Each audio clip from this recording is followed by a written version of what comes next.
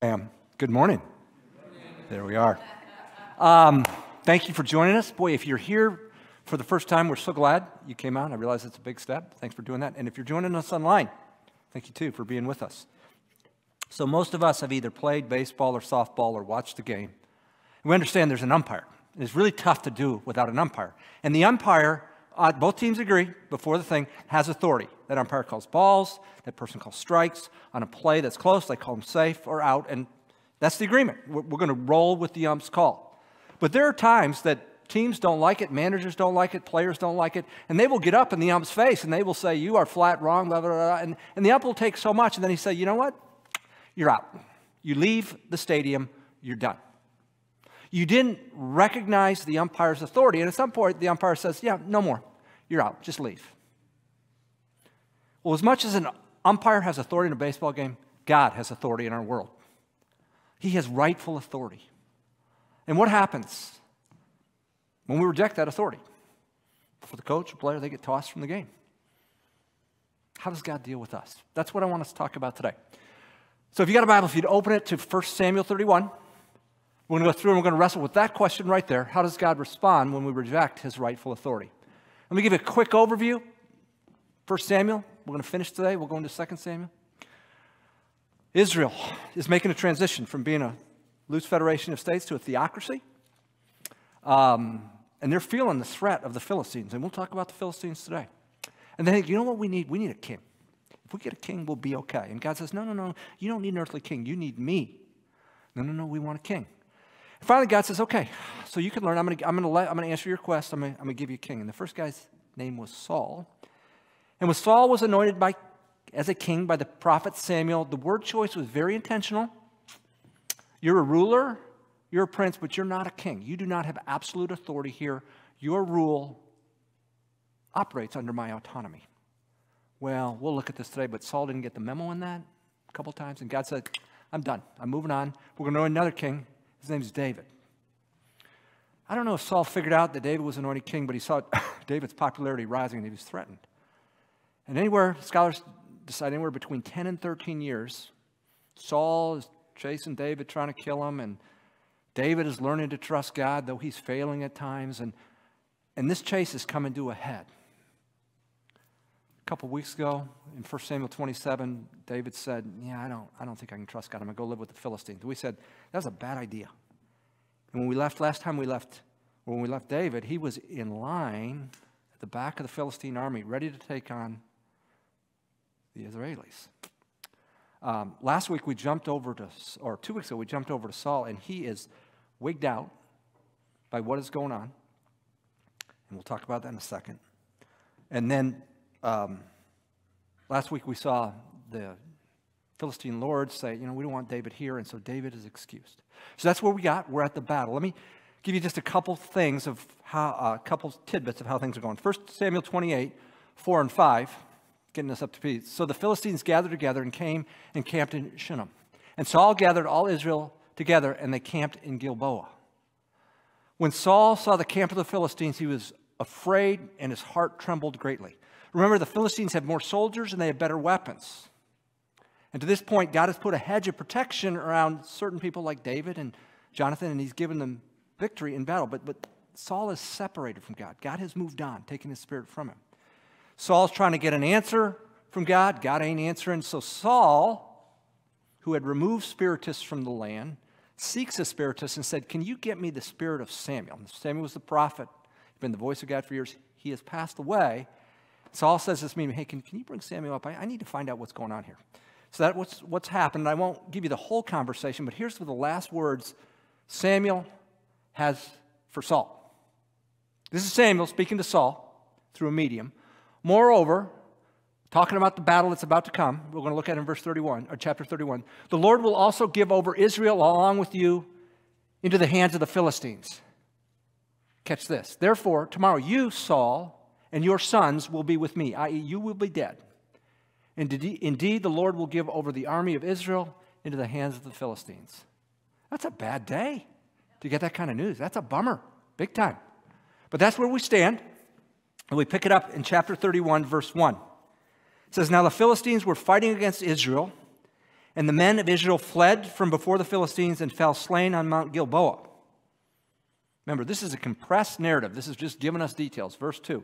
Then the Philistines overtook Saul and his sons, and the Philistines killed Jonathan, Abinadab, and Malchishua, the sons of Saul. So there's part of the prophecy. 3 sons are dead. Verse 3, the battle went heavily against Saul, and the archers hit him, and he was badly wounded by the archers. Then Saul said to his armor-bearer, kind of his lieutenant, draw your sword and pierce me through with it. Otherwise, these uncircumcised will come and pierce me through and make sport of me. But his armor-bearer would not, for he was greatly afraid.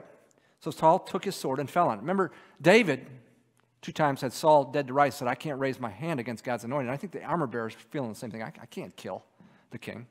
So Saul knows what's going to happen, so he falls on his sword. Verse 5, when his armor-bearer saw that Saul was dead, he also fell on his sword and died with him. Thus Saul died with his 3 sons, the armor-bearer, and all the men on that day together. Just like Samuel said, you're going to be with me. Well, how's this play out with the other soldiers, Jewish soldiers? Verse 7, when the men of Israel who were on the other side of the valley with those who were beyond the Jordan saw that the men of Israel had fled and that Saul and his sons were dead, they abandoned the cities and fled. Then the Philistines came and lived in them. So remember this king that was supposed to, deliver them, and we're going to trust in the king? That ain't working out too well. The Philistines are now occupying Israeli territory. So how do the Philistine soldiers respond to this? Verse 8, it came about the next day when the Philistines came to strip the slain that they found Saul and his 3 sons fallen on Mount Gilboa. They cut off his head, a barbaric act, and stripped off his weapons and sent them throughout the land of the Philistines to carry the good news to the house of their idols and to the people.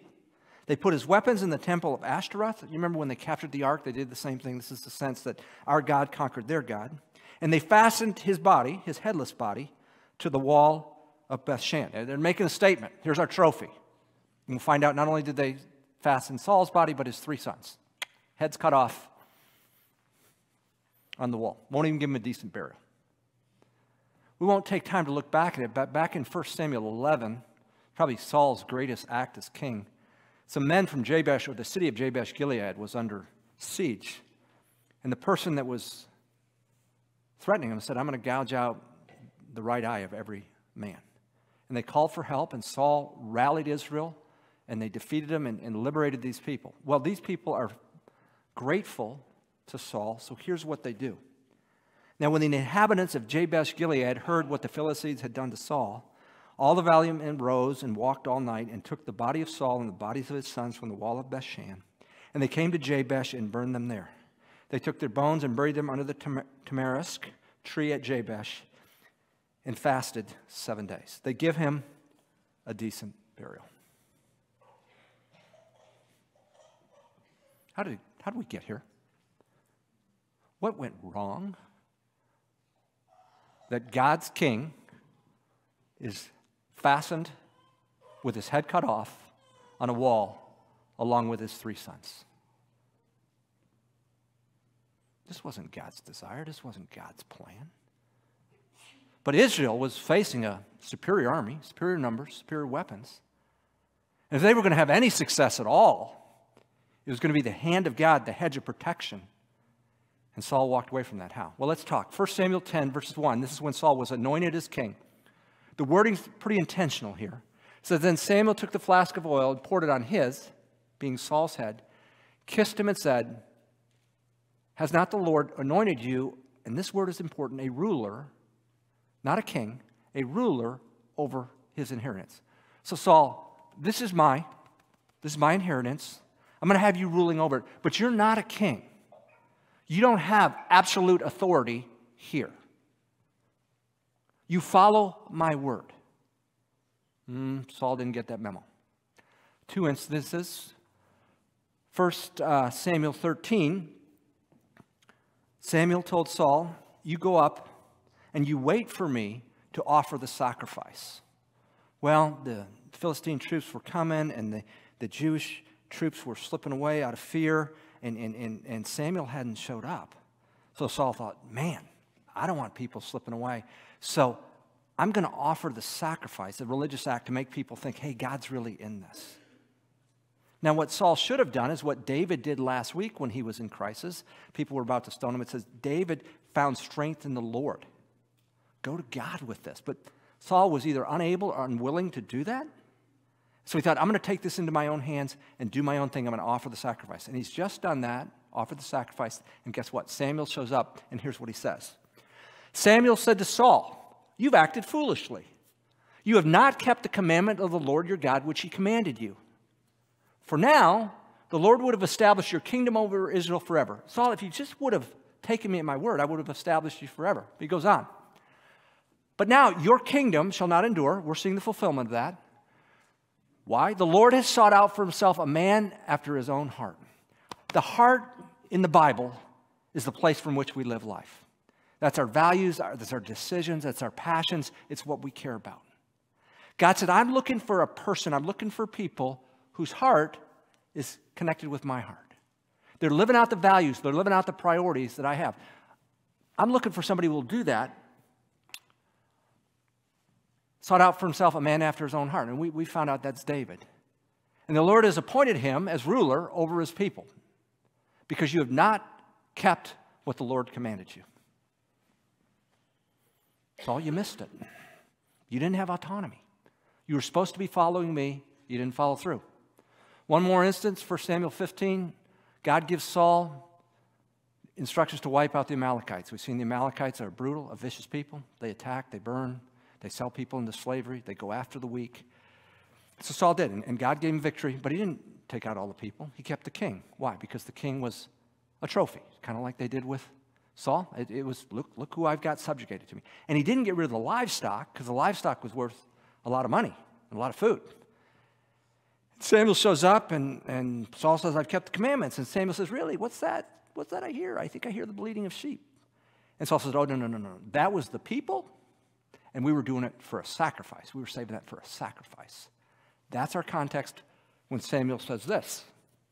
Samuel said, has the Lord as much delight in burnt offerings and sacrifice as in obeying the voice of the Lord? That's a rhetorical question. The answer is no.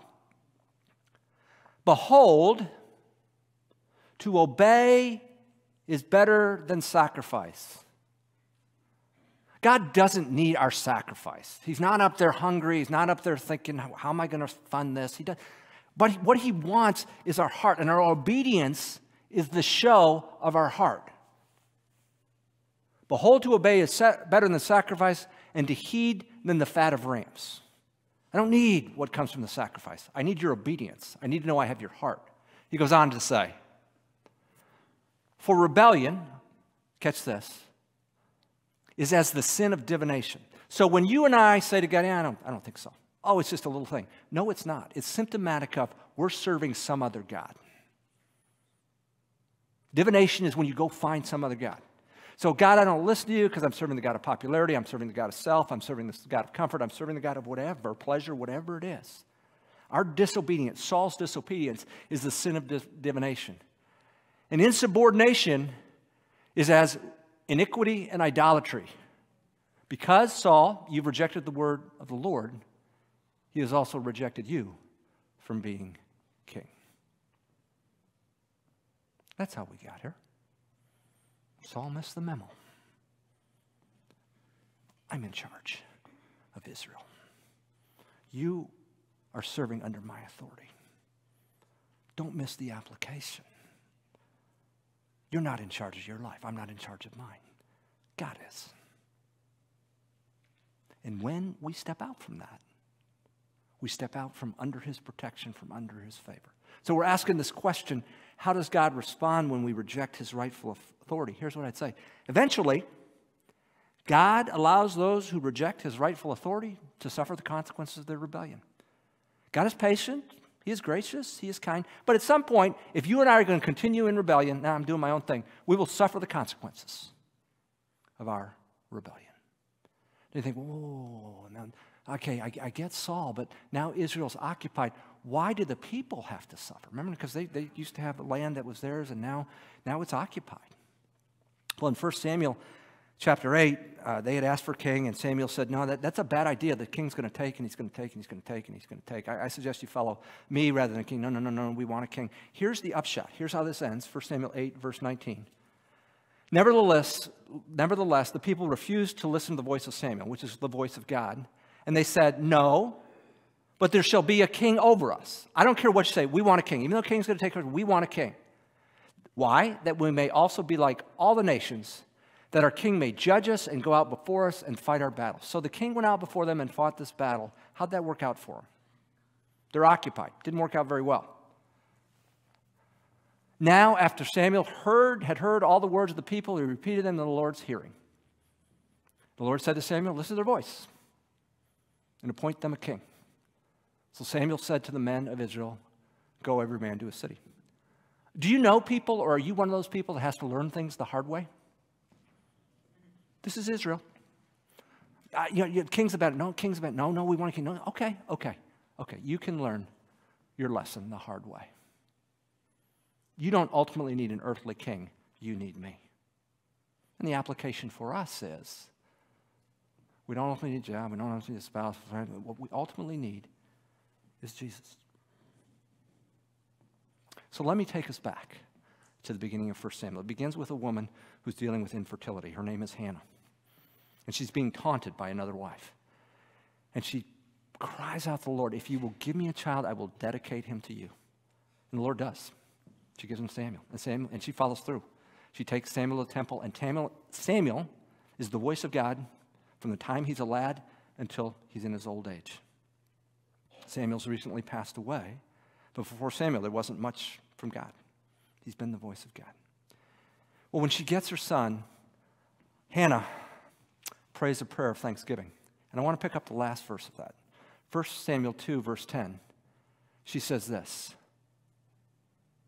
those who contend with the Lord will be shattered. And we rightfully talk a lot about the grace and mercy and loving kindness of God, and we ought to, because it is. It's on full display in Jesus. But he's God. And if we contend with him, if we keep fighting him, we will be shattered. Now, God's not telling us to scare us or to threaten us. He's hoping we don't have to go the way of Saul. It's not a great way to go. So when I was in high school, and actually in my first year of college, I was a lifeguard. And we had a 6-lane, 50-meter pool, and then we had a diving well here, and then there was a shallow end here, and then that was a kiddie pool, and over here was the pump room. And the pump room is what kept that going and filtered the water and so on and so forth. And once a week, we needed to backwash the pumps. We needed to send the water the other way so it would clean out the filters and all that kind of stuff. So the guy went back to train me. Backwash. He said, Andy, the first thing you need to know about backwashing is you need to open this valve right here because the water's going, we're going to send it another way, and it needs a way to get out. And if you don't open this valve, and he showed me, the system starts shaking and the pressure gauge goes up, and I thought, got it. When I backwash, and then my senior year in high school, I was charged of pool maintenance, so every week I backwashed. The first thing I did was I went and I opened that valve. And I was never tempted to think, I wonder how much pressure this system can hold. I wonder how much it can shake. I just never, I'd seen that one time, and I thought, I just don't want to go there. I'm going to open that valve first thing, and we're good. That's what God's telling us. Man, don't push. Don't presume on his loving kindness and mercy. Don't contend with him. You don't want to be there when the pump goes boom. Instead, let's talk about what Hannah had to say about God's king. Can we go back to against them he will thunder in the heavens. The Lord will judge the ends of the earth. And catch this. He will give strength to his king. And ultimately, in an earthly sense, we see David as the fulfillment of that. His heart was given to God. But we found out he's a flawed man. And he failed. And he will exalt the horn of his anointed. And David's failure points us to the greatest king. His name is Jesus. He hadn't failed yet. He followed God fully.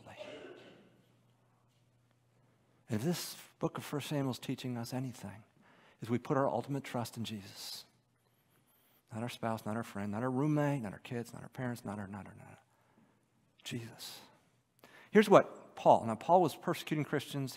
God met him on the road to Damascus. And here's what Paul wrote about Jesus in Philippians 2. Being found in appearance as a man, Jesus, he humbled himself by becoming obedient to the point of death, even death on a cross. For this reason also, God highly exalted him and bestowed on him the name which is above every name. So at the name of Jesus, every knee will bow of those who are in heaven and on earth and under the earth. And that every tongue will confess that Jesus Christ is Lord to the glory of God the Father. That's who we're looking to. And you know, Jesus lived on earth like you and me. And he was tempted to disobey. At the point of his greatest trial, his crucifixion, the mob came to arrest him. And Jesus said, who are you looking for? And the guy said, well, I'm looking for Jesus of Nazareth. And Jesus just answered, I am. You know what happened when he answered, I am? Knocked everybody down. Jesus could have walked right there. But he didn't. Ultimately, he was obedient to the Father because the plan was for him to die on the cross and rise again 3 days later. That's the Jesus we need to reach out to. Because you and I are not that different than Saul. We're tempted to call our own shots, to do our own thing. Jesus, would you be the God of my heart? And would you do a work in me so that I would quit living in rebellion, so I wouldn't have to suffer the consequences like Saul did? Let's call out to this Jesus that he might deliver us from the fate of Saul. So a few weeks ago, our pastor of discipleship and outreach preached, Jared Harms, and he had a story about his back. Well, I've got a story about my back, but it's nowhere near as exciting as Jared's. It's kind of boring. And that's really not that surprising, because in every area of my life, when I compare myself with Jared, I'm kind of boring, because he is the most scintillating person on our team. Right, Nate? Would you agree with that? Yeah, I feel dull being compared to Jared. But with that preface, let me tell you my boring back story. So it's about 12 years ago, and I've got an office way back in the corner right there. And when I would go from sitting to standing, I would go, oh, man. And I would walk kind of stilted. My wife calls it my little old man walk. And I would walk down the hall. And eventually I would walk it out. But each day it kept getting harder and harder, and I was having to go farther and farther down this hallway until one day I couldn't. And I called home, and I said, Hope, it's bad. We're living in South Lincoln. I'm going to drive home. You think you can make it? I think so. You think you can get out of the car? I hope so. So I did, and we laid me down. We got some ibuprofen.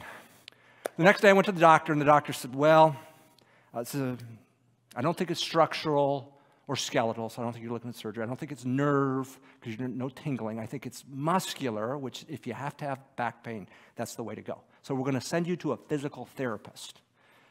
So off I go to the physical therapist, and he walk this, do this, and he says two things.